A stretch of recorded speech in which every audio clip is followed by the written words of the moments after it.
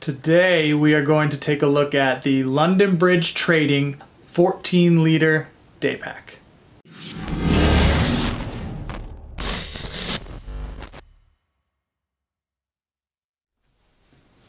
Hey everyone, welcome back to the channel. Thanks for tuning in, thanks for watching, thanks for checking out my reviews. Today we're going to take a look at the London Bridge Trading 8005 Alpha 14-liter Daypack. So we're going to jump right into this. I am going to show you my typical everyday carry, what I carry in this bag. So we're going to jump right into it. I'm going to start to peel out all the stuff in my bag, and I will also go through some of the items that I'm carrying because I think you'll probably have some interest there also. So let's jump right into it. Alright, so first let's go over some of the details of the bag before we get into the contents of it itself. This bag comes in a variety of different colors that's offered by London Bridge Trading. This particular color is Mass Gray, M-A-S Gray. It's kind of a green, darker green, little bit of hint of gray color to the tone itself. The bag itself is 1.25 pounds, so it's fairly light. The size of the top pocket, so it has two exterior pockets, there are no internal pockets, is 5.5 by 9.75 inches. The lower pocket is 10 by 10.5 inches. And then you also have a Velcro patch panel here that is 2.5 by 5.7 inches. Now, you also have two side pockets that can be used for drinks or storing anything else in those. They are retained by an elastic band with a toggle to be able to pull those tighter or looser. You have your standard two straps. I like the fact that the straps go all the way up to the top, so you don't have to worry about any load lifters. They don't terminate low, so it hangs up high on your back. You have a chest strap, and what I really like about, again, back to the details matter in gear. What I like about what London Bridge Trading includes on these packs is they have a strap keeper built into them. So they have a Velcro loop that you can roll your extra strap as you pull it tighter or loosen it into it to kind of keep it retained. And they also do that on the bottoms of their pack straps also, so they have retainers there of the straps, so you can kind of keep those under control and they're not flopping around all over the place. The zipper pulls come as just basic. It's almost like empty 550 cord that's had the strands pulled out of them. So I took and put black heat shrink over those to kind of make them a little nicer to pull. I kind of wish that they came stock with that feature, but it's easy to do yourself and fairly inexpensive if you want to just put some heat shrink over those to help give you a little bit better control over those zipper pulls. Now, the material appears to be almost a 500D Cordura. The website does not have the material listed on it, but I'm going to compare that to some of my other packs, and I think it's a 500D, at least that's what it feels like. The carry handle is just a simple loop. Now, let me show you what that looks like. Very simple loop on the top. Okay, again, the strap's easy. They do have at the bottom, they have a ability to release those straps. So if you want to do a quick release on these straps, I guess you could tuck them away if you wanted to, so you can kind of have it a little more slick. Again, just kind of details to the pack that make it easier and more user-friendly. You do have loops here in the pack straps where you can feed a hydration line down through if you want to use this for kind of, I guess, day pack hiking or something along those lines. You can do that. So let's take a look inside. I'll start to go through the pockets and show you how I got this thing loaded out. It holds a decent amount of gear. Again, the design is very simple, so it makes things work a lot smoother, at least in my case. It doesn't give you a ton of organization, but I think it gives you just enough. Okay, so the side water bottle pockets, I have a 32-ounce clean canteen in there. On the other side, I have a little Joby GorillaPod tripod that I can use for my smartphone if I want to. And then let's get inside. Now, what you will notice on the top is it is not a full clamshell, so that this bag does not open fully like some of the Go Ruck packs that I have. That is nice. the ability to have that open all the way up. However, what I do like about this bag over the Go Ruck bags is that it does have water bottle pockets. So in order to have this be a full clamshell, you'd have to eliminate those water bottle pockets, which, you know, I'm willing to take the compromise there, because having the water bottle pockets makes it a little bit easier on me when I'm traveling and trying to carry some of that stuff than having to get inside the bag to fish out a water bottle. So that is a nice feature on this bag. So it is a half zip though, so you do get a decent amount of ability to look and see what you have inside the pack. And I'll just run through what I have in here. So typically I have some type of jacket to protect me from the elements. So this is an Outdoor Research rain jacket. I want to say it's like 5 ounces, 5 or 6 ounces. And I'll leave a link to this, but I always have some type of jacket in there to protect me from the elements, and I like to go as light and compact as I possibly can. This Outdoor Research jacket is a great option if you're looking for lightweight rain and wind protection, which is great. Now, if you saw some of my other videos, you know that I'm typically traveling with a little kiddo, and so I've got some snacks in here for the kiddo. I've got some wipes for the kiddo, and I also have a bag that I carry diapers and hand sanitizer and some bags to put those diapers in. So that's typically with me at all times, kind of on my everyday carry, thrown in the car.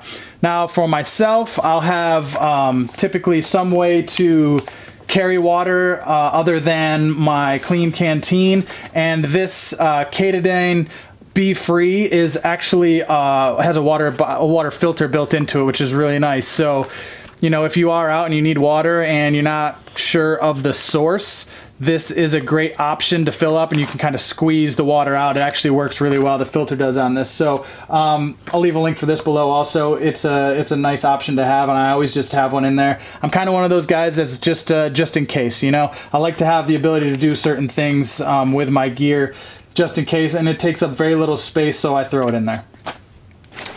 I usually carry a handkerchief or a chamois, and that is, as you all know, many purposes for this. So I can use it to wipe things down. I can use it to as a hat. I can use it to shield my face from dust. I can use it and lay it out to lay my little dude down if I need to change his diaper. It's just a really versatile piece of gear that I usually have carrying on me in my bag to have along the way each day.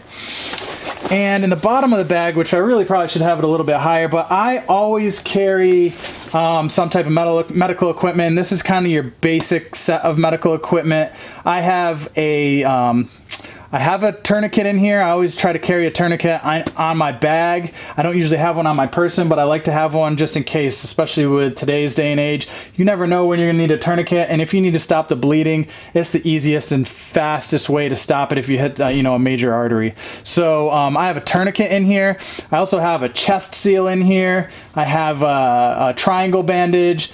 And then I have some field dressing in here. Again, it's not a full-on blowout kit, but I like to be able to have something on me to treat trauma. I think I have some quick clot in here also. And then I also have kind of just your boo-boo kit in here. I have Band-Aids, I have some moleskin, I have some things along those lines, some antibiotic, triple antibiotic ointment, things along those lines just to kind of treat minor wounds. But I also can treat some of the larger ones if I have to. And this is, you know, those that know.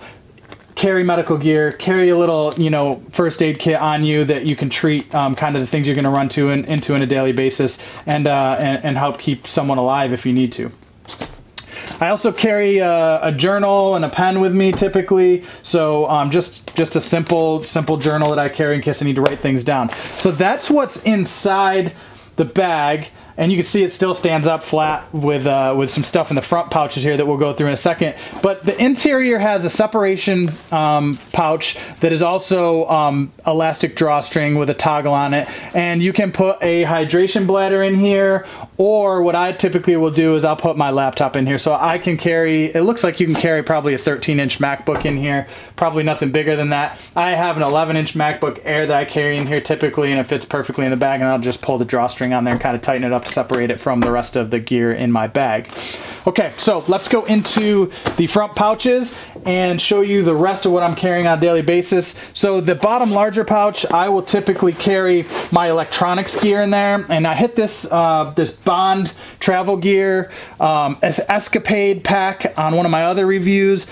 Guys, if you haven't looked at this, take a look at it. It is great for organization. I carry all of my electronic equipment in this organized little pouch, and it does a great job of organizing. So I would highly recommend this Escapade pouch from Bond Travel Gear. I don't have anything in the outside pocket. I just haven't really filled this thing up yet, and it really works great. You have some ring attachments on the back that you can, you know, strap this to the outside of a pack if you needed to, as well as if you needed to retain it within a pack so it wasn't sliding around depending on what you're carrying. But I would really look at this. This thing fits perfect in the front pouch of this bag. So if you are looking at this bag and you're looking at carrying your electronic gear, if you want something that fits perfectly in that pouch or the front of this bag, this is the one to do it. So take a look at it.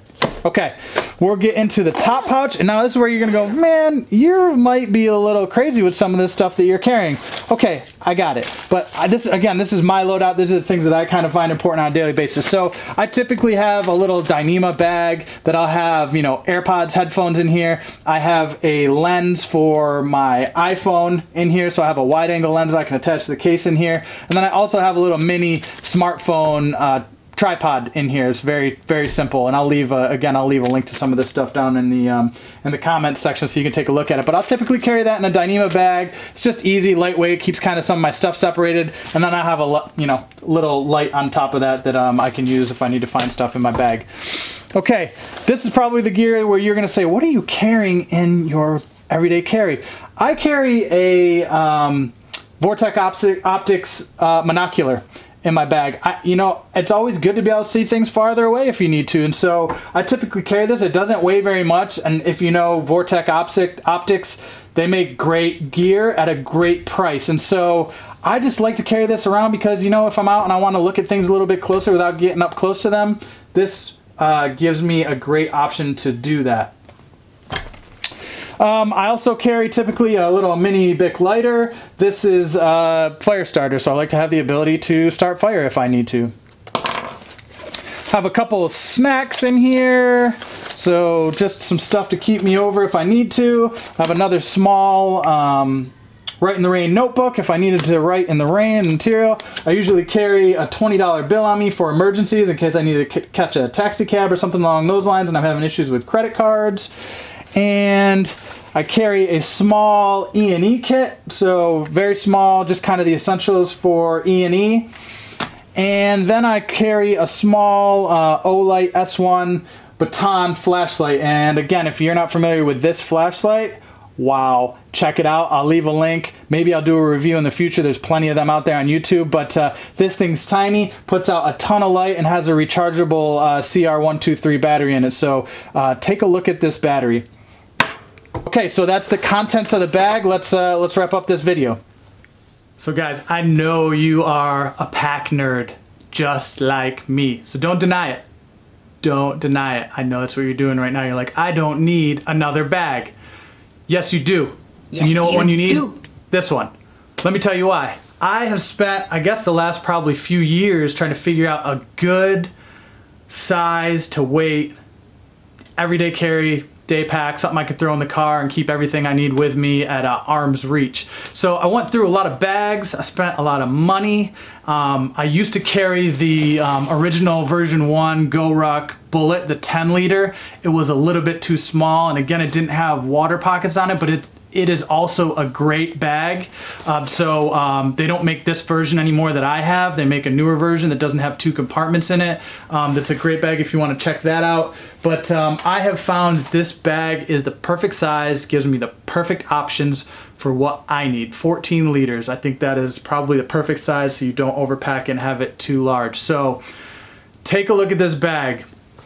Once again, Thank you for tuning into the channel. Thank you to all the subscribers. It has been such a short period of time and I've had so many views and I've had so many new subscribers, so I want to thank all of you for that. So I'm very grateful for you all to be watching my channel. So I'm trying to do some reviews on things that haven't had an in-depth review on YouTube. But again, if you're like me, you're looking at YouTube, you're watching YouTube videos. I love watching YouTube videos. I love watching gear reviews. And so I know there's a couple of other reviews out there on this bag. I just hadn't really seen one kind of put together the way I'm trying to put this video together. So guys, get out there. If you're interested in something, try it out. If you're interested in a piece of gear, try it out. If you're interested in an activity, don't be scared. Go out and do it. Do something that makes you uncomfortable once in a while.